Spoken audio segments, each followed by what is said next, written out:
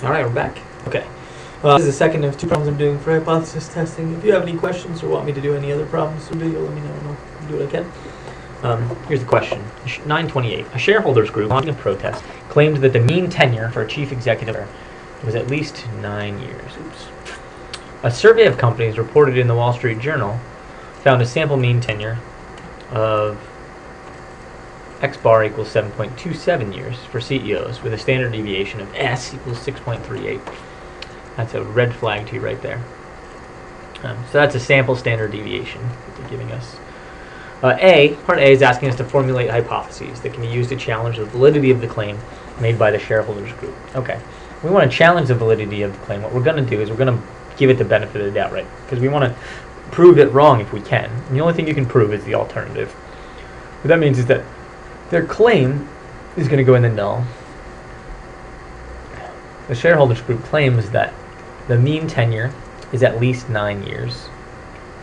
Ux is greater than or equal to 9, where X is tenure in years, and then Ux is the population mean tenure is for a CEO. Okay, so our null is that their claim is true, and if we can prove it false, then it will be false, right? Then we know that it's false, and we can claim the alternative is true. So our alternative is going to be the other part. Ux is less than 9, and that's part A done. Formulating the hypotheses. The keys here are we're going to challenge the validity of the claim. They're claiming that it was at least 9 years. That's what and they're talking about the mean tenure. So that's the stuff we use to do that. That's part A. That's also step 1. They often give us step 2, which is the level of significance in the last part. Ooh, it's not 0.05, it's 0.01. But that's the part that I like to do next, so I look for that and find it. Okay.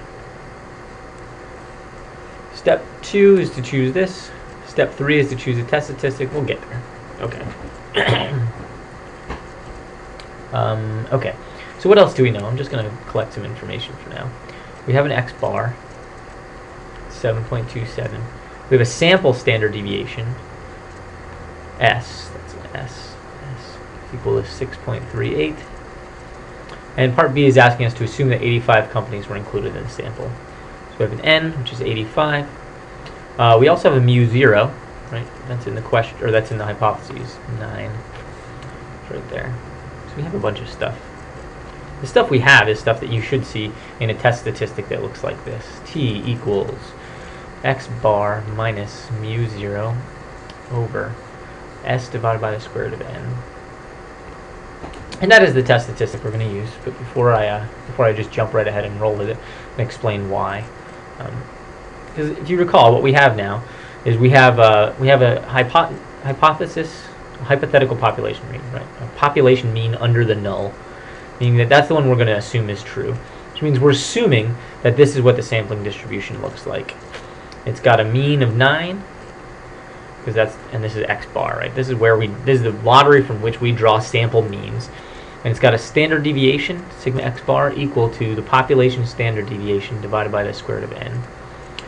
We don't know what this is in this case, right? They're just giving us the sample standard deviation, which means that our best guess is going to be a little bit off.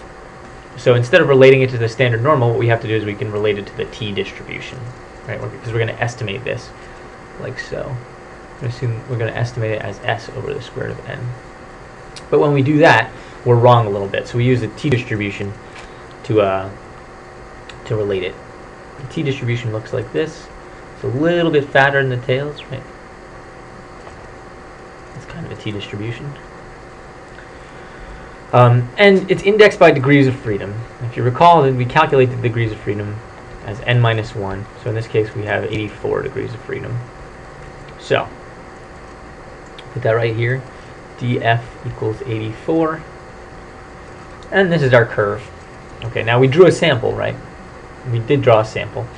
And our sample gave us a mean tenure of 7.27. That's our X bar, right? So we got one over here at 7.27. And we want to know is how unlikely is this? What's this area over here, essentially? And in order to try to find that out, we relate it to our t distribution. and we have to figure out what t this is, and then we can figure out what the area is over here. Right. That's essentially what we're doing. Now to relate this, we use something that's kind of akin to the score function. Right? It looks like this, which looks a lot like the score function. Instead of sigma, we have an estimate of sigma right there. We have S. Okay, so that's our test statistic. That'll tell us what our value of t is for our sample mean. The sample mean we actually selected has a t-score, and this is how we get it. So this is step 3 done. We chose this. We chose this because sigma x was unknown. And now step 4, if we have all the stuff we need, we can plug it in. If we don't, we can find it. So we have an x bar, we do. We have a mu 0, we do. We have an s, yes, we have an n. So we can just plug this stuff in. T is going to be equal to 7.27. Hold on, my pen is being painful. There we go. 7.27 minus 9 over 6.38 divided by the square root of 85. Not a perfect square. Okay, so let me move this over a little bit. So maybe this way, so I can get my Excel up, do my calculations. There we go. Okay, so we have equals 7.27 minus 9. That's the numerator. Equals 6.38 divided by the square root of 85. 0.692008. Now we're going to take the top one, divided by the bottom one, and we get negative 2.4999997. Negative 2.5. We'll just call it negative 2.5. Move this back over. And that's our value of t right here, negative 2.5. Okay, now we want to know what the value of what the area over here is. Now with t distributions, we can't usually actually pinpoint it with a table. So we can pull up our t-table. I will pull up our t-table, but we're not going to be able to find it exactly. So first of all, we need to know which curve we're talking about. We're talking about 84 degrees of freedom, right? That's right here. So on 84 degrees of freedom, we're looking at this curve right here. So what we do is we go across and we see where it switches. And we're looking for just this area in the tail. But the table only tells us stuff about the positive side because it's symmetric. So we're actually going to look up for positive 2.5 what this area is. We're going to bound it because it will be the same as the area over in this tail. So we will bound it, bound our p-value, which means that instead of giving an exact p-value, we're going to give two values that our p-value falls between, usually, if we can. So we know that our p-value is going to be greater than something. We know that our p-value is going to be less than something. So we go across until we see where it flips over 2.5. It turns out that if we were at 2.372, right, meaning if we had gotten a t of 2.372, that's a negative 2.372 is over here, then we would have 0.01 in the tail, 0.01 in the tail. Right, this area, this green area, is 0.01. If, on the other hand, we were at 2.636, we would have 0.005 in the tail. So I'll use a different color, stripes maybe. That was 2.636. And this area over here in purple would be 0.005. What that means is that the shape of our maroon area, which is what we were originally interested in, right, this area here is in between those two values, right? It's bigger than the purple area, so p-value is greater than 0.005, which I can do in purple maybe if we want. It's greater than 0.005, and it's less than the green area, which is 0.01. It's somewhere in between.